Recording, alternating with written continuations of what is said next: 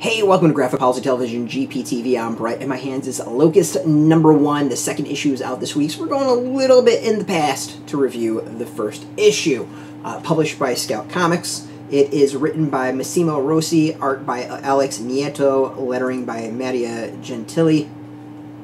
So Locust.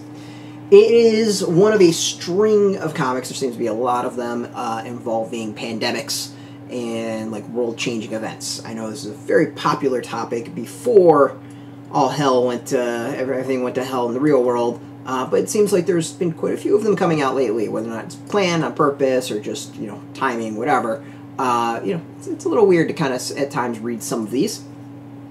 So this one is about a strange illness that sweeps about across the world, and it seems to turn people into locusts. Hence the title, Locust. Really simple on that one. I think what's interesting, though, is it's not really about the pandemic. We see a guy kind of just wandering through the barren land, through this New York City, I'm assuming it's New York City, and kind of reflecting on the past. We get some of his past as to like how we got to where we're at. And he's on a mission. He's on a mission to find kids, or at least a kid in particular. And it seems that there is some religious sect that is holding them, and he's out to go, deliver justice and free the kids. So, while it is a pandemic story, it really is just a revenge tale. It's, your apocalyptic story of one man out to go whip some ass and free some kids. It's kind of what the second Mad Max story, a little beyond Thunderdome a little bit, or I guess that would be the third one. Is that the third one? That's the third one, I think. It's a little Thunderdome-ish.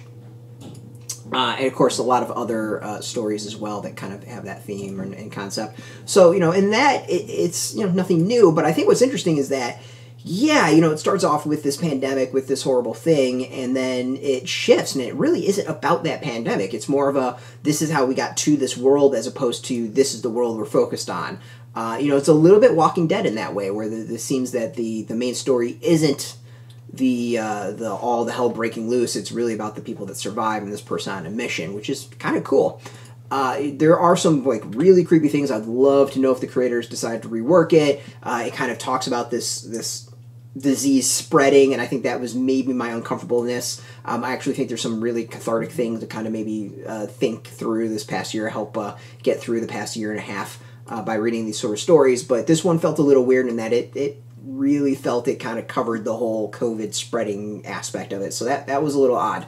But I got past it eventually. It was a little uncomfortable, but not that bad. The art is interesting. It's got that nice kind of broken down world vibe to it. Very muted, very kind of cold, calm. You can just kind of see it. There's something just very, not really serene, but just that emptiness. It's very I Am Legend in that way, that the film, where it's just him out in the middle of nowhere and very quiet. Quiet would be maybe a great way of putting it on the page. It's quiet. I like it. It's a really interesting start. As I said, second issue is out this week, so I'm kind of fascinated to see what the second issue brings and where the series goes. But I like it in that it while I started reading it, I kind of rolled my eyes of it's gonna be a pandemic story. I don't know if I really want to read this completely. It's still at the same time it doesn't focus on that. It doesn't dwell on that. So there's moments where it hits a little bit close to home, but overall I think it's really, really well done, and it's a slow burn of a start.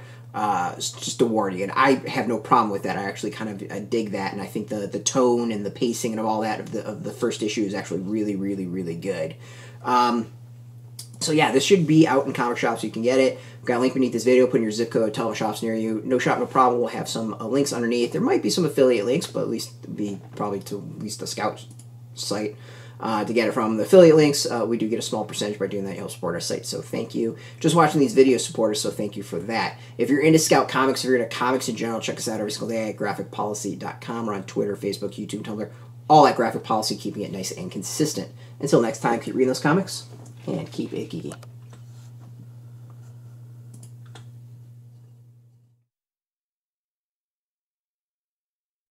Hey, thanks for watching the previous video from Graphic Policy Television. Just by watching, you help support our site. Thank you so much. Now, if you're watching these videos, you probably care about geeky things like movies, television, comic books, toys, games, video games, you name it. You can go and subscribe right now to our YouTube channel to stay in touch and catch all the new videos, or check out our website at graphicpolicy.com. There's a nice link on this end of the video. But as always, thank you for watching. Keep on rocking and keep it geeky.